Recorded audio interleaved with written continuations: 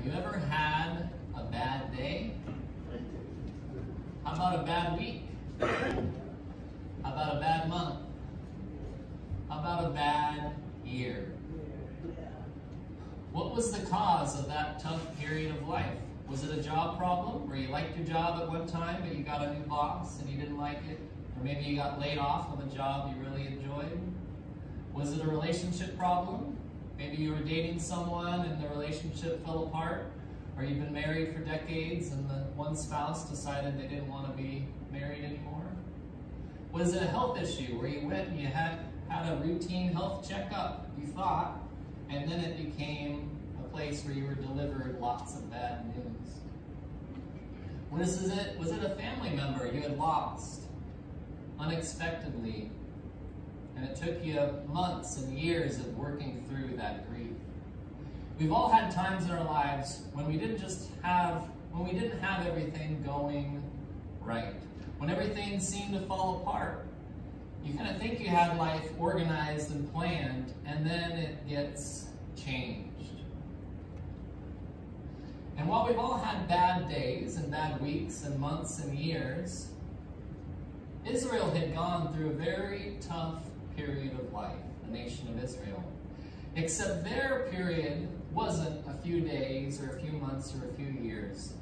It was 600 years of pain and suffering they went through. And the scripture that Gib read for us today, this morning, describes the disappointment and heartache that two travelers are feeling after 600 years of tough life living under the oppression of other nations. After 600 years, they thought they had something good to look forward to. They thought the Messiah was there to rescue them, but that all changed in just one night. And as we celebrate Resurrection Sunday, let's enter into the minds of these two travelers going to Emmaus and try to feel and experience some of those things they experienced. The day was Sunday. Jesus had been arrested on a Thursday night. He was given a brief examination by the Jews, the rulers, the religious people. Then he was sentenced to be executed and placed on a cross by the Romans. On Friday, it was Passover week, which meant Jerusalem was full of Jews there to celebrate the Passover celebration.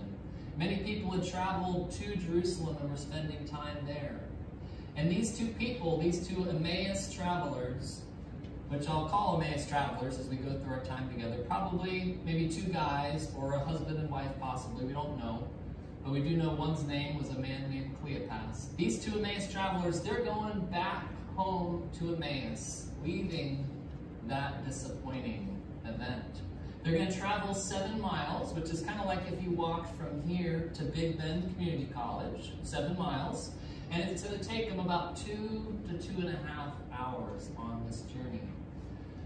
But Jesus showed up and he began talking with them.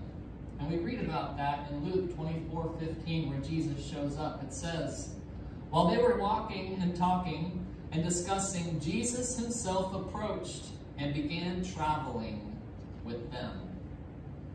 Now here, the writer of this story, Luke, uses a literary device called literary irony, where you and I, as the readers, have information that the participants do not. So we kind of have the whole picture, but the participants don't know what's going on. We know that this is Jesus that shows up, but the participants don't know. And when it says these two Emmaus travelers were talking and discussing amongst each other, it uses the Greek word souzeteo, which is describing an emotional dialogue that they're having back and forth. It's intense with emotion. They're upset, they're sad, they're disappointed. The guy they thought would deliver them from Rome got put up on a cross and eventually died. And these two Emmaus travelers, they don't recognize Jesus as he shows up. In verse 16, Luke writes, but their eyes were prevented from recognizing him, which was Jesus. Now, why would they not recognize Jesus? A couple of reasons are possible. Maybe Satan is involved in trying to keep them blind, maybe. Maybe God somehow is preventing them from seeing Jesus. Maybe it's the travelers' own failure, that they just don't recognize Jesus. Maybe they had never been close enough to Jesus to really get a good look at him. We're not quite sure. But whatever the reason is, they don't recognize Jesus as this man that joins them on the road. And a discussion begins between these two Emmaus travelers, between them and Jesus. Starting in verse 17, Jesus said to them, "What are these things that you're exchanging with one another as you are walking?" And they stood still, looking sad. One of them, named Cleopas, answered and said to him, "Are you the only one visiting Jerusalem and unaware of the things which have happened here in these days?" And he said to them, "What things?" And they said to him, "The things about Jesus the Nazarene, who was a prophet, mighty in deed and word, in the sight of God and all the people. And how the chief priests and our rulers delivered him to the sentence of death and crucified him. But we were hoping that it was he who was going to redeem Israel. Indeed, besides all this, it is the third day since these things happened." Verse 22, "But also some women among us amazed us when they were at the tomb early in the morning and did not find his body. They came saying that they had also seen a vision of angels who said that he was alive. Some of those who were with us went to the tomb and found it just exactly as the women also had said, but him they did not see." So Jesus asked these two travelers, "What y'all talking about?" It's kind of his question to them. And the Emmaus travelers, they don't understand how Jesus could not have known what's going on.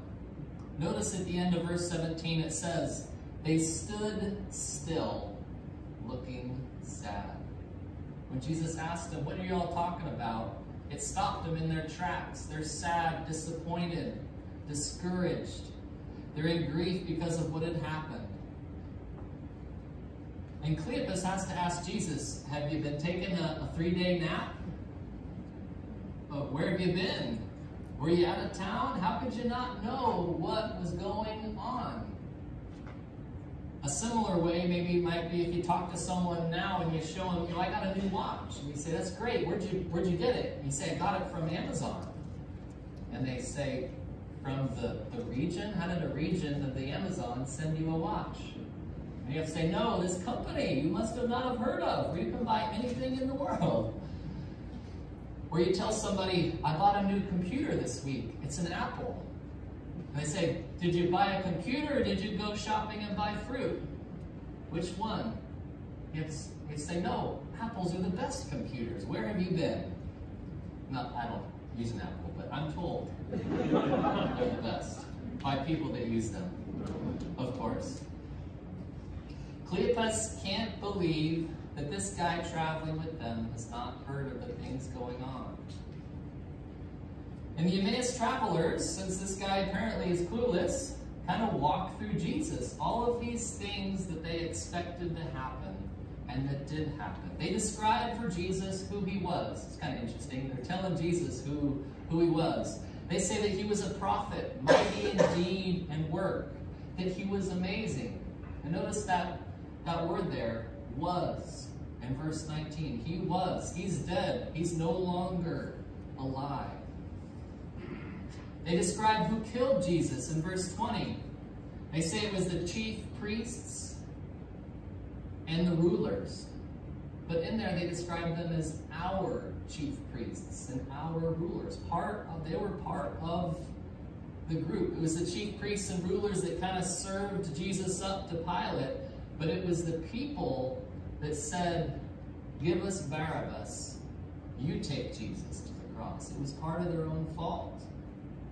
And they describe in verse 21 what they hoped Jesus would do. They were hoping Jesus would redeem Israel. At that time, the Jewish people were under the Roman Empire, under their oppression. It was their hope that through Jesus, God would work through the nation of Israel and free them from that oppression and deliver them into a new era. was their hope. But that hope is clearly gone. It had been 3 days. Jesus is dead. There's no way to, give him CPR, bring him back from the dead. It's been 3 days. Not only has it been 3 days, his body's gone, kind of adding to their confusion. What happened to him? Where did he go? Some angels said he's alive, but we don't even know what to believe anymore. It's kind of the state these two Emmaus travelers are in. And that literary irony is becoming more and more clear as we read along. They say they miss Jesus, but they're missing Jesus right in front of him. And this is a good reminder for us. Some people, they don't recognize what God is doing in their lives. Some people, they miss what God's doing in their lives. God works in mysterious ways. Sometimes people miss the way he's organizing things or orchestrating events. And when you're a participant in the story, when you're going through difficult times, it's really easy not to recognize how God is working and miss what he's doing right in front of you. And that's part of our job as believers, is we're supposed to help other people, both believers and unbelievers, recognize how God is working in their lives. That's part of our responsibility. We can be the reader of their story. As they're a participant in it, we can be kind of that outside person, that reader that sees what's going on, that knows what they don't know and can help them see what they don't see. For believers, we need to encourage them during those difficult and hard days. We need to remind them about how God has worked in their life in the past. Share with them some of the encouraging Bible stories they know but they forget. Quote scripture back to them that we know they know, but they're kind of forgetting in those moments. And it's important, even probably more for unbelievers, to show them how God is working in their lives and how God is providing for their needs during difficult times. Zig Ziglar, the Christian, he was a motivational speaker, but a good, solid Christian man. He used to say, every day I read my Bible and I read the newspaper because I want to know what both sides are up to, he would say. But there's some people that are not believers, they only have the newspaper. They only see one side of the story. And that's part of us being involved in their lives to describe for them the other part of the story.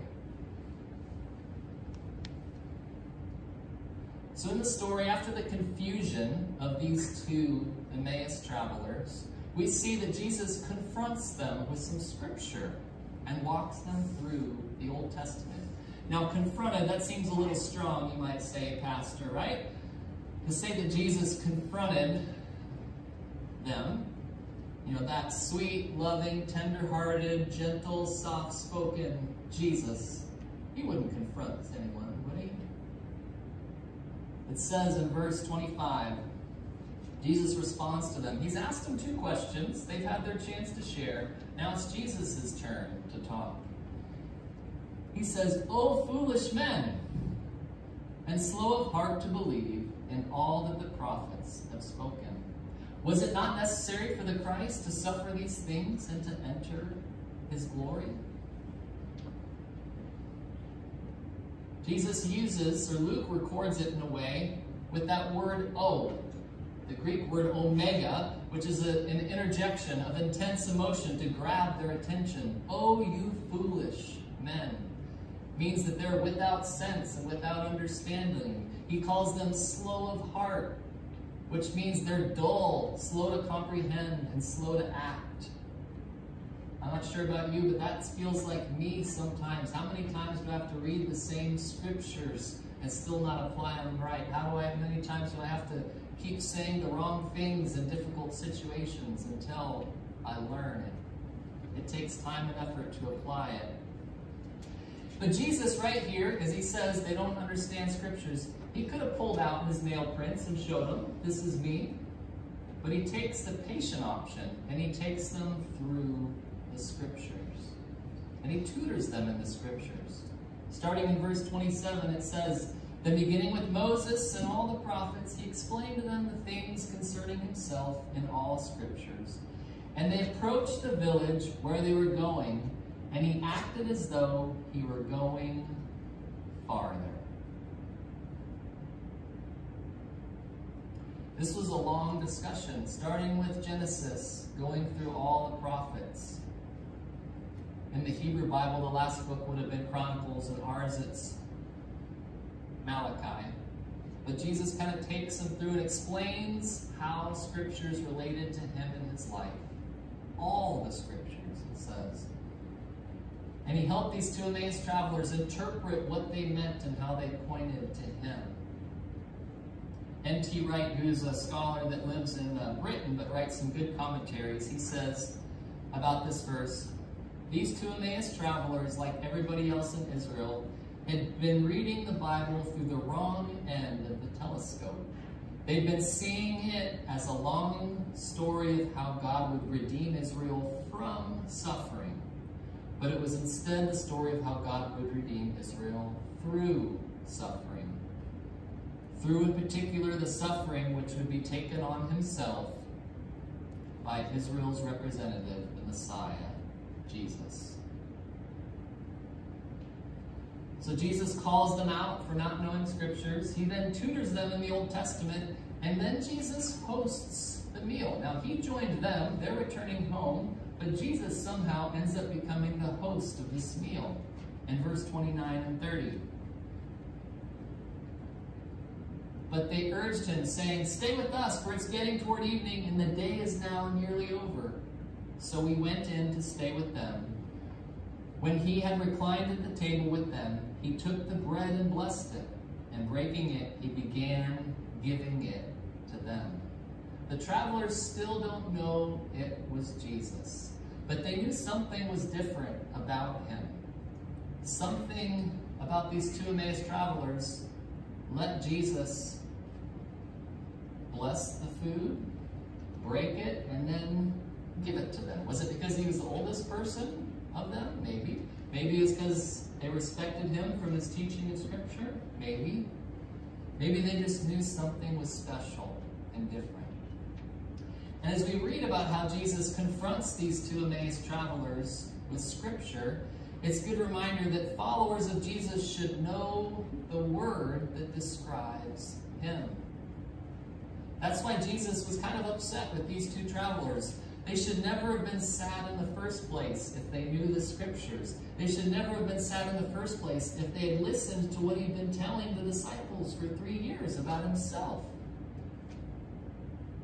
Right? Their pagan cultural expectations had overridden what Scripture said. What they wanted to see on the streets of Jerusalem, freedom, had overridden what they had read on the pages of Scripture, which was that the Messiah had to suffer. And that's one of the purposes at our church. We go through Scripture each week and kind of follow it verse by verse at times. And we've done sermon series going through the Old Testament. Last year we did a Directions to the Cross, a Cradle series, where we looked at Old Testament prophecies of the Messiah being born. And the last 3 weeks we've done a series looking at prophecies of how Jesus would die. Because we should dedicate time, both at church and privately, to study God's Word that describes him.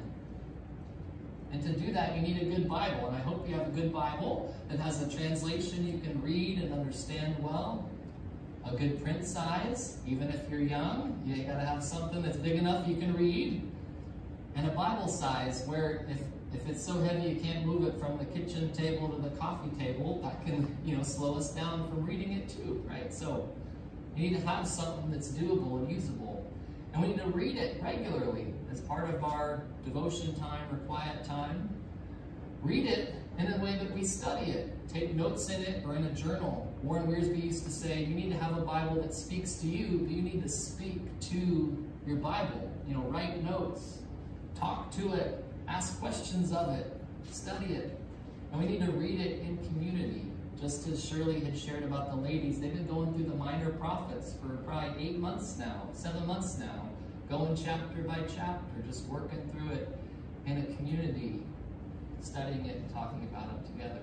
Now, I know it sounds kind of common to tell Christians to read Scripture, but it's not that common. It's becoming less common. So after Jesus has met them in their confusion, he's confronted them with some Old Testament scripture. He then comforts them by revealing himself to them. Starting in verse 31. Then their eyes were opened, and they recognized him, and he vanished from their sight. They said to one another, "Were not our hearts burning within us while he was speaking to us on the road, while he was explaining the scriptures to us?"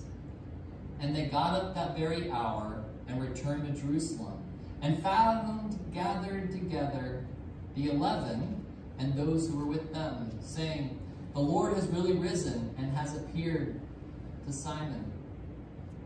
Then they began to relate their experiences on the road and how he was recognized by them in the breaking of bread. The two travelers, they don't seem super surprised when they learn.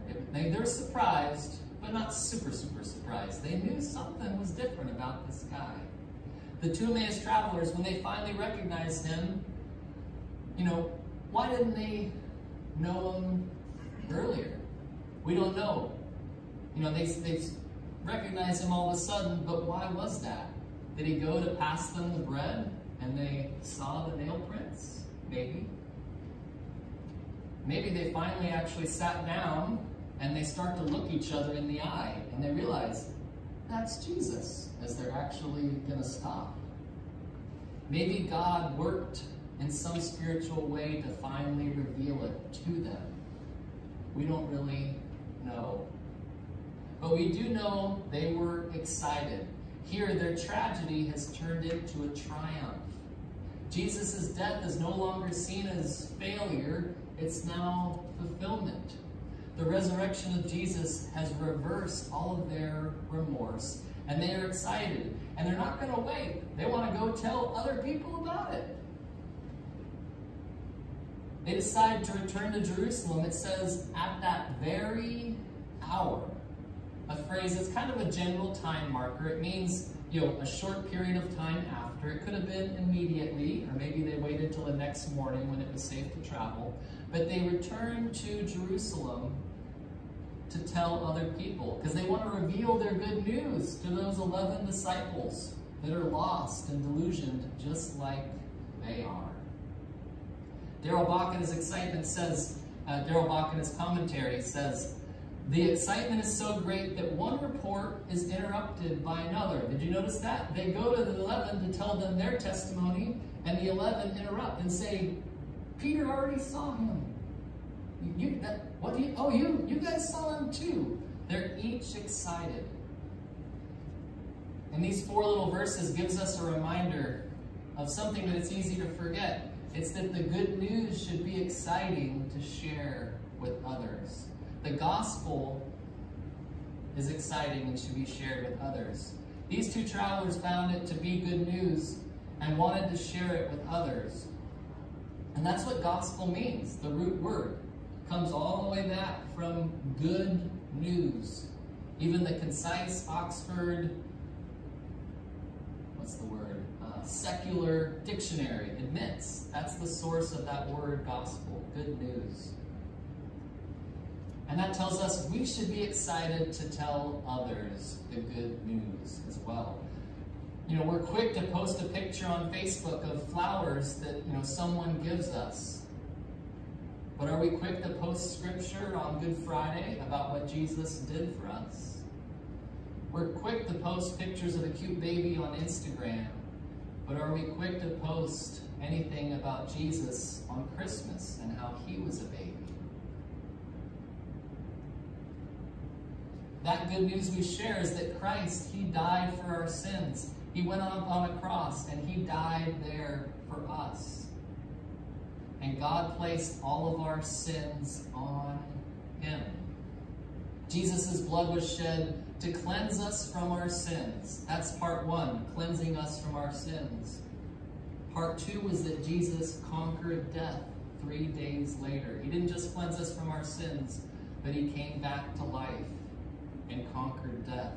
And we too, through our faith in him, conquered death just like he did. But you might not be ready to share that exciting good news because you haven't accepted it into your life today. And that's something, as we close out our time together, I'd like to invite you into today. Maybe you've been part of church for a while. You might even own a Bible and have read it. You've listened to sermons. But you haven't placed your faith in Christ for salvation. You haven't taken that step. And as we wrap up our time together, I'd like to invite you to do that. To say, Jesus, I need you. I'm a sinner. I've been like those Emmaus travelers, cruising along, doing my thing, and don't even recognize your workings in my life. I've heard Scripture, but not seen how it describes you. But that's the offer that he gives to every single person. For us to say, Jesus, I need you. I'm a sinner, and I need you as my Savior. And I place my faith in you for salvation. Let's pray together, and then we're going to sing a song as we end our time together. God, thank you for Easter Sunday, how Jesus came back to life. He didn't